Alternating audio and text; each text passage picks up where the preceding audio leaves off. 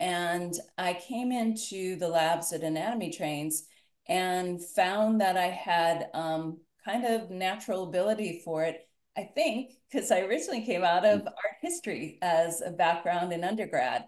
And the visualization is really important. I think I find this amongst, other dissectors, because of course you're taking, no matter what you decide to dissect, you're taking away one thing and you're seeing something else. So people from movement backgrounds, yoga, art history, art, all of those backgrounds actually tend to lend themselves to being very proficient dissectors. And my skill set, I think really got higher under Todd Garcia and watching him.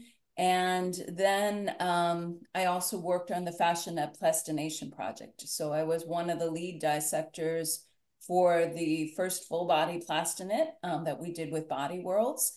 And that was an amazing experience. I went out to Germany several times. I lived out there at one point a month at a time, and worked on this intensive project. And during the pandemic, I parted ways with Anatomy Trains, but I picked up work with like Rush Medical coming and inviting me in, and I got to test my skill set even higher with dissecting in front of orthopedic surgeons and